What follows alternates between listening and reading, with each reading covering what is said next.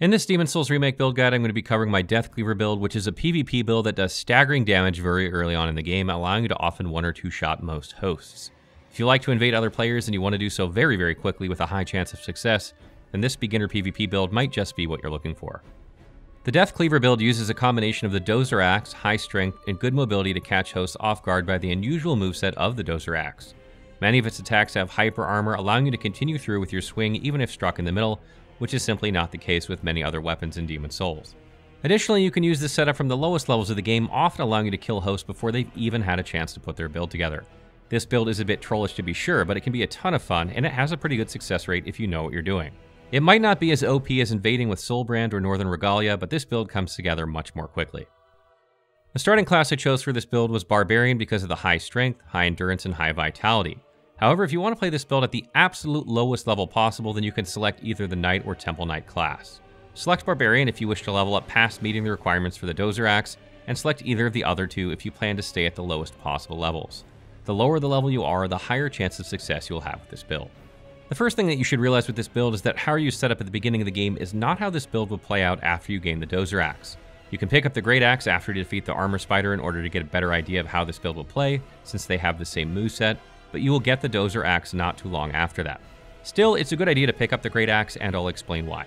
Using the Crushing upgrade path, the Crushing Great Axe plus 5 will outperform the Dozer Axe in nearly every way at 30 strength, which is the minimum strength you'll need in order to one-hand the Dozer Axe effectively. It has more damage, 372 to 340, it weighs 10 compared to the 22 of the Dozer Axe, and it has the exact same moveset. So why on earth would you then use the Dozer Axe? The reason to use the Dozer Axe is that at 20 strength, you can two-hand the weapon effectively because you gain 1.5 times strength when two-handing. At 20 strength, the Dozer Axe outperforms the Crushing Great Axe plus 5, and you don't have to spend any time farming materials whatsoever. Additionally, the two-handed moveset of the Dozer Axe is much better than the one-handed, since you can actually attack with R1 twice in a row while doing so, and the rolling R1 will net you more kills than you could possibly imagine. You can still parry one-handed and then swap to two-handed for the riposte, so this is not an issue. Basically, if you're intending to PvP at the lowest level possible, then the Dozer Axe is the way to go, but if you plan to level up to 30 strength, then you should aim to use the Crushing Great Axe plus 5 instead. Just keep in mind that while you can get both of these weapons by defeating the Armor Spider and progressing, it will likely take you hours to get the materials needed to get your Crushing Great Axe to plus 5, unless you have someone that can drop you Greystone chunks and a pure Greystone. No matter which large weapon you're using, it's always a good idea to learn the moveset. This is particularly important for this build because the strength of the Dozer Axe is its rather unique moveset. A couple of attacks that work really well for this build are first, the default R1 attack while two-handing. It swings much more quickly than some other large weapons, and the slight step back before swinging will often confuse opponents into parrying prematurely. This often nets you at least a couple of hits against hosts or phantoms trying to parry you. And second, the rolling R2 attack does a small AoE that often destroys opponents because it is very fast and cannot be interrupted. This works particularly good against spear users who will usually wait for you to finish your roll before thrusting, which means you will trade damage. Your Dozer Axe should hit way harder than their spear at low levels, so trading damage is a win for this build. The only stat you absolutely must have for this build is strength in order to be able to use the Dozer Axe two-handed. However, if you plan on leveling up higher, you'll want some endurance and vitality as well. At 20 strength, you'll be able to wield the Dozer Axe two-handed, and at 30 strength, you can one-hand it. However, if you wish to reach 30 strength, then I suggest swapping to the Great Axe for even more damage with less weight. Your endurance should only be enough that you can carry a shield or iron knuckles in your left hand and the Dozer Axe in your right, still wear some light armor, and be able to roll normally under 50% equip load. It's very important that you roll normally because the rolling R1 is much more effective this way, and it's your bread and butter. You'll likely need to use the Ring of Giant Strength for this setup because the Dozer Axe weighs a ton. And lastly, Vitality will help keep you alive, allowing you to trade blows and come out on top. How high you wish to go is really up to you, but remember, the higher level you are, the lower odds you will win with this build. I'll show you the two setups that you can use for this build to give you an idea of what it'll look like if you don't level past 10 and if you do. The idea here is to keep your level as low as you can regardless of what weapon you're using so that your damage is markedly higher than your opponent. The higher you get, the higher level your opponent will be, and the more they've invested into stats that improve their damage or had time to find better weapons. In this section, we'll take a look at what equipment you'll need in order to play the Death Cleaver build effectively. Keep in mind that this will likely change some depending on what section of the game you're on, but this should serve to give you some idea of what setups you're looking for. First, let's take a look at early game. At the beginning of the game, you'll want to pick up and equip the Cling Ring as soon as you can to further increase your health in soul form. You'll be in soul form whenever you invade, so you'll need to keep this ring on or you'll have very low health. I like to use the old Ragged set with this build, but it requires being a female character to use. It gives you some protection and is extremely lightweight, allowing you to roll normally and still use the Dozer Axe. You can obtain it by cutting the chain in the Boltarian Palace and then looting the corpse below. A good alternative if you're a male character is the Saint set found in the Valley of Defilement. Be sure to pick up the Ring of Giant Strength beneath the Blue Dragon in the Boltarian Palace because the Dozer Axe weighs a ton.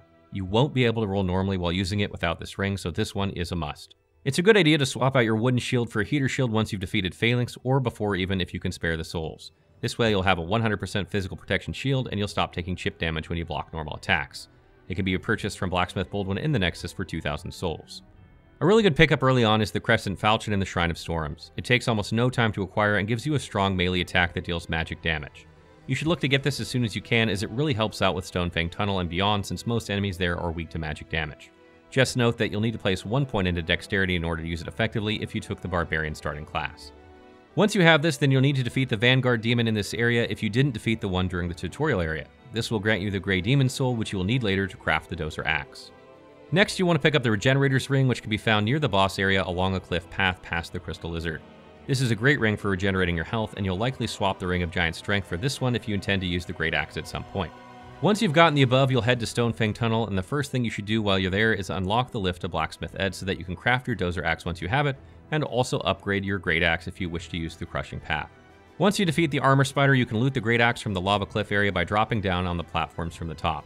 There's also a Greystone chunk on these platforms, so grab it as well in order to save yourself time if you decide to use this later on. Stonefang Tunnel is a great place to farm Hardstone and Sharpstone, and you'll need a good amount in order to make a +6 axe of some sort, since this is needed to craft the Dozer Axe. Make sure to kill all the miners with bags and loot everything. The Crystal Lizards past the Armor Spider also give tons of these materials.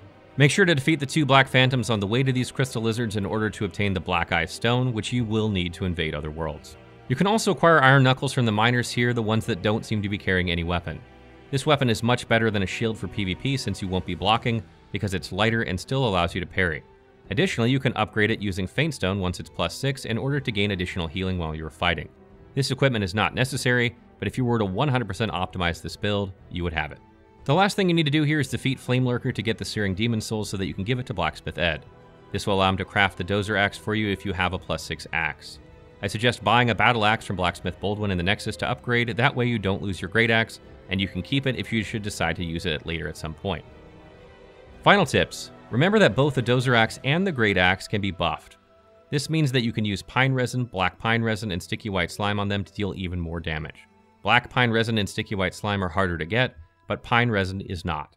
You can purchase it from the Dregling Merchant in the Lord's Path for 500 souls. Be sure to buff your weapon whenever you can to further increase your invasion success rate. As I mentioned before, even if you only meet the requirements of a weapon while two-handing, you can still parry with a shield or Iron Knuckles and then swap to both hands for the riposte to deal full damage. This is an advanced move to be sure, but one that once you get the hang of will really help you out. Practice it on easy enemies if you need to. Endurance, while usually helpful for most large weapons, won't help you out as much as you'd think here. This is because you only need a tiny amount of stamina to roll and then R1 or simply R1. This build is very much a hit and run build, and managing your stamina while tricky is not as hard as you'd think. Lastly, another piece of equipment that works amazingly with this build is the Eternal Warrior's Ring, as it helps tremendously with stamina regeneration. It's probably a bit overkill, but if you find you're having a hard time with the little stamina that you do have, this might solve your problem. It can be hard to get at lower levels since you need to defeat Old King Doran, which is why I have not recommended it for this build in the equipment section. Note that you'll need to kill a Strava for the Mausoleum Key in order to face Doran. Stay tuned for more Demon Souls build guides as we explore just what kind of builds you can make, and be sure to check out the Demon Souls wiki if you have specific questions about the game. As always, you can check out our Demon Souls review and Getting Started guide to get going with Demon Souls Remake.